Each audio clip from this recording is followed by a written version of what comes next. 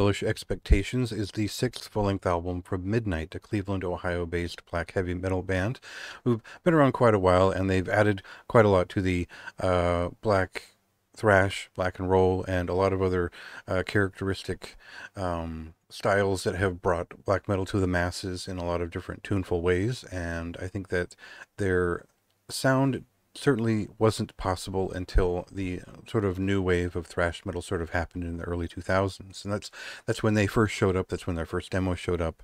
So if you were a fan of maybe Toxic Holocaust or that kind of band, that's really where this band showed up from, is that time period with their first demo back in the day. Midnight was always a sort of body grotesque, defiant idea of what black metal was, but it was also very much Motorhead. It was very much Venom, especially, and it was a heavy metal band to start, but maybe a more abrasive thrashing one on their first demo.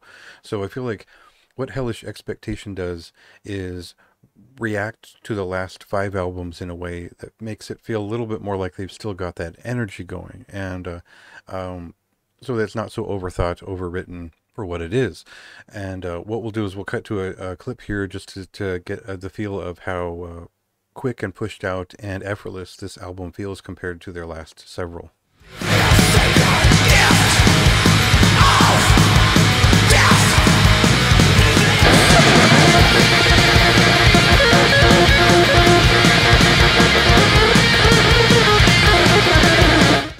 So Midnight set the standard for themselves basically with Satanic Royalty. I think that was an album that a lot of people noticed, but of course their follow-up to it and the albums since then have all built up momentum. But I remember back in the day, a lot of people were really picking up on what they were doing with that first record, and it was more of like an underground thing where a lot of bands took a lot of influence from that and ran with it all over the world. And we saw that probably came to a head about 2015 to 2019 or so. There was just so many black thrash metal bands and black heavy metal bands. There was always enough room for all of them, whether it was Canada, Brazil, and Europe in general. There was obviously this influence was huge, and they hit a bigger label, and people kind of, when things hit a bigger label, they just duck out and find something else to do. But if you followed Midnight after Sweet Death and Ecstasy, they really hit their stride, and I feel like maybe their best album overall at this point was Rebirth by Blasphemy. I know a lot of people won't agree with that. I think that there's maybe more spirited performances and songwriting on their earlier records, and my favorite for a long time was Sweet Death and Ecstasy even. But I feel like that's the most representative This Is Midnight album.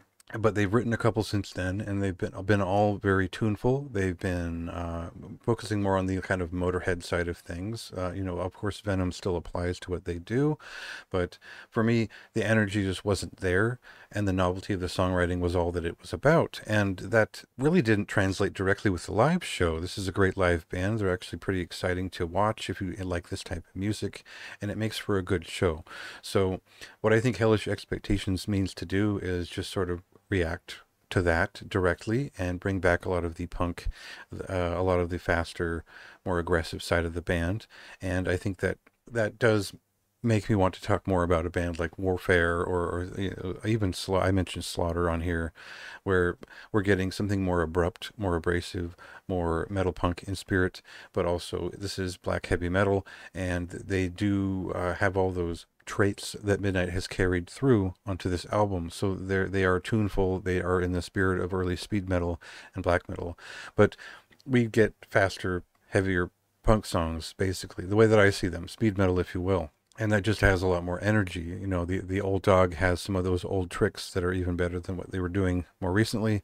And I think that the important thing for any band to do after so long is to recapture that lightning in a bottle, to feel like there's a vibrancy returning to their craft, that they still have it.